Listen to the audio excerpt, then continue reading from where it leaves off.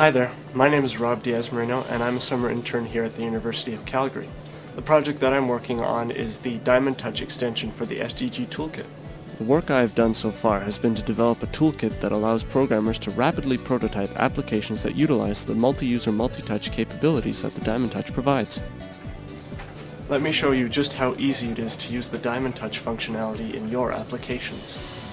In VisualStudio.net, just add a DT Manager component to your form. Then all that's left to do is hook up your event handler so that your application can listen for user input. When contact is first made with the surface, the touchdown event is fired. Moving a single point of contact across the surface triggers the touch max move event.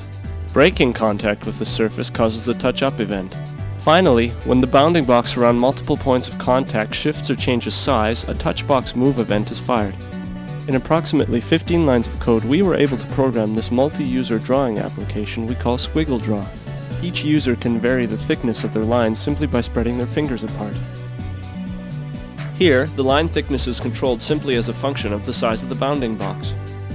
In addition, we programmed this simple game of tic-tac-toe with the same amount of ease.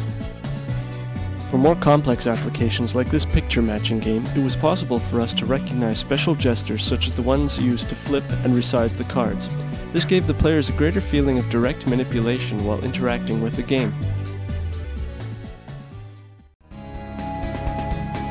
The remainder of this video will deal with Soundboard, an interactive music visualization program which we created with the GroupLab Diamond Touch Toolkit. It serves as an example of how an easy-to-use toolkit package allows more creative freedom for the programmer rather than bogging them down in low-level details. Unlike many music visualizations, Soundboard actually affects certain aspects of the music playback through its interactivity. The song that you hear now is divided up into 4 counterpoints, each of which is associated with a sphere on the screen.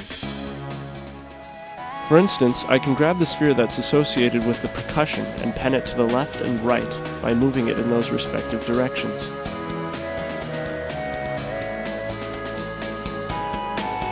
If I move the sphere away from me, the percussion grows softer.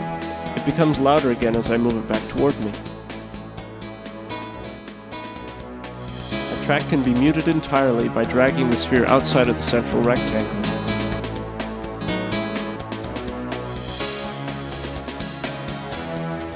Up to 4 different users can interact in this way while holding multiple spheres simultaneously.